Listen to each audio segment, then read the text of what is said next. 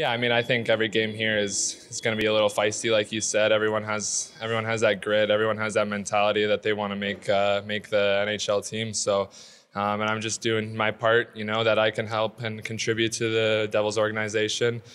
It's a dream. It's an honor to be here. Represent not only my family but the organization as well. So, yeah, it's exciting. Obviously, you want to control what you can control and do that to the best of your abilities. But outside of scoring, there's obviously a lot of different plays in the game where they mean just as much. Whether it's potentially making a play to get your team another goal that goes unnoticed, or defending a goal, and it goes both ways. But obviously, it's exciting.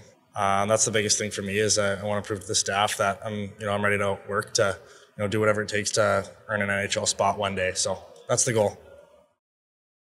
There's no sugarcoating that one. That wasn't a very good performance by us, so we had a little higher expectations. We were a little sloppy last night and thought our execution would be a little better. So we got a little things to work on tomorrow and get ready for our last rookie game here on Monday. But, I think there's some individual things we got to take care of, and we haven't overwhelmed them with a lot of video or whatnot. I think we've tried to give them a lot of freedom to go out and play, but I think there'll be a little bit of feedback tomorrow on what our expectations are for when they step on the ice against Boston on Monday.